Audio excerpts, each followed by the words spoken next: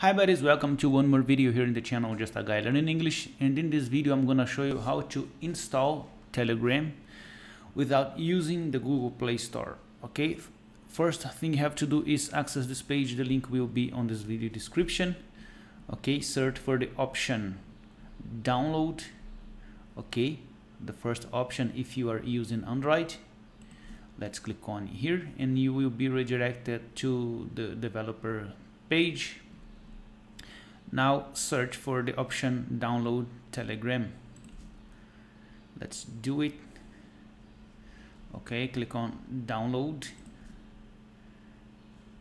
click on OK and wait the download finishes.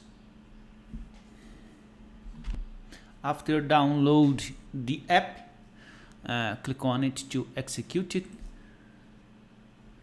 Okay, click on install. Now open the app.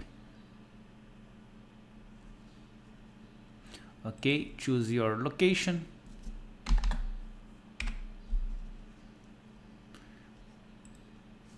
And then put your number with local code and arrow, right arrow.